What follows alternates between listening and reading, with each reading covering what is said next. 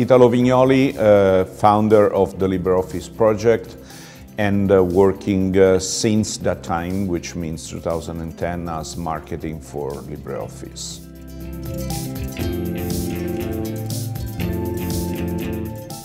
It's a funny story. I have a background in humanities. I've been doing marketing for technology for now 42 years, since '81. But I ended up in technology just by chance. I was hired by a technology company because I was a journalist, and they were launching at the time, it was the time of the IBM PC, they were launching a printer for the IBM PC. So they wanted someone that was completely ignorant of technology to explain to users about technology. And after 6 months, it came out that I was the most competent about PC technology in the company. So I was promoted to just a poor PR guy to marketing director for Europe in one afternoon, which was amazing, exciting, and strange.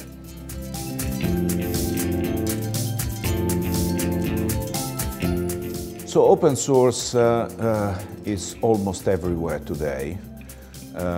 You cannot basically think of software without having some open source components.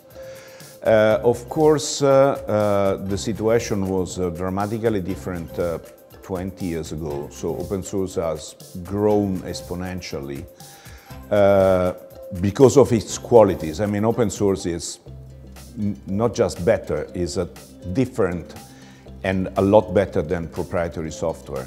So today, even proprietary software is based on many open source libraries. So the impact of open source is huge. It's huge on the server side. It's not as huge on the desktop side, because of course the desktop is still a cash cow for some companies, and they protect their cash cow in whatever mean they can. But I think we are making an impact, or let's say we are starting to become at least an alternative on many desktops, because people start to be fed up with the conditions, the license condition of proprietary software. So the people that is using LibreOffice or LibreOffice technology software on the desktop is increasing, even if maybe they are not just using the LibreOffice, but they're using it in combination with another Office suite. I think it's an important step, because they recognize that for some documents they need a software like LibreOffice.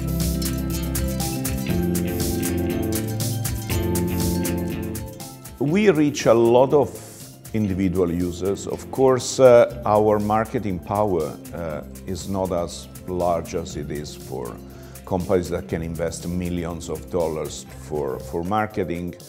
But if we see our mailing list, we see an increasing number of people that say, "Oh, my friend told me that I have to install LibreOffice," or "my cousin," because in every family, let's say in every group, there is the geeky guy that knows a little bit about everything and starts to suggest solutions. And of course, no one today is willing to pay even $50 or £50 a year to write a letter every now and then. So when they realize that they have to pay £50 every year, or 50 of whatever, they probably individual users starts to ask their friends, "Do you know something that allows me to do this?"